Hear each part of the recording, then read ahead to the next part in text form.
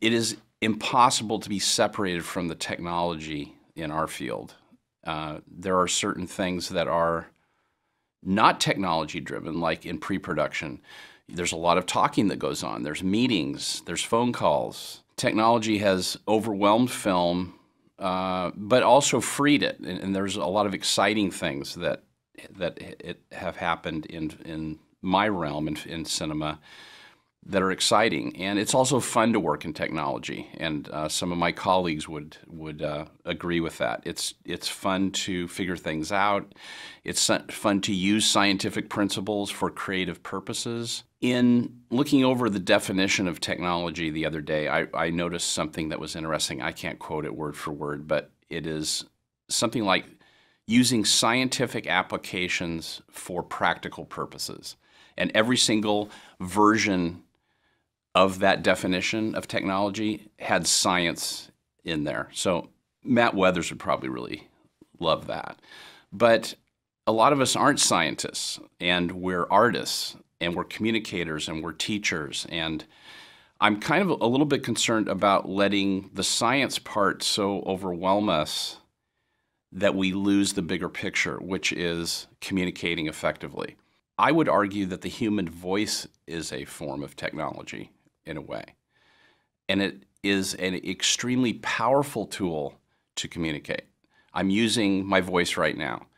Some of the people that have impacted me most in my spiritual walk or in the classroom were using their voice. They weren't tweeting or posting or showing a film. The human voice is a delivery system. It's like a cup that's carrying communication to our listeners and viewers. And so not all classes are going to be as dependent upon effective uses of technology as others are. For example, I like to model in my classes that this guy who's a lot older than them can master technology, use it, gets set up, gets prepared, works at it to make it seamless so that we're not waiting for me to figure out for 2 or 3 minutes why the audio isn't working or why the picture's so dark.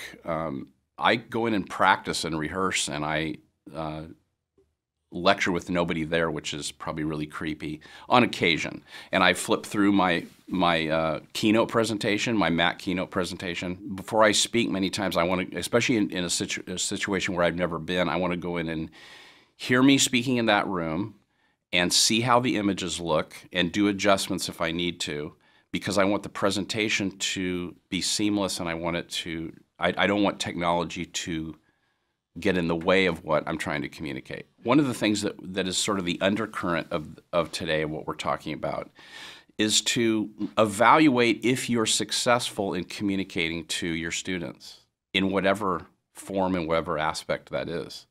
So I may need to work less on my keynote presentations and making them really great, but work more on my diction or my delivery or my eye contact so that my students get the message that way too. It's a holistic type of approach, and I think we would be doing our students a disservice if we only looked at one thing, for example, technology or making better PowerPoint presentations, while losing the bigger picture of if we're communicating effectively overall. Biola University offers a variety of biblically centered degree programs, ranging from business to ministry to the arts and sciences. Visit biola.edu to find out how Biola could make a difference in your life.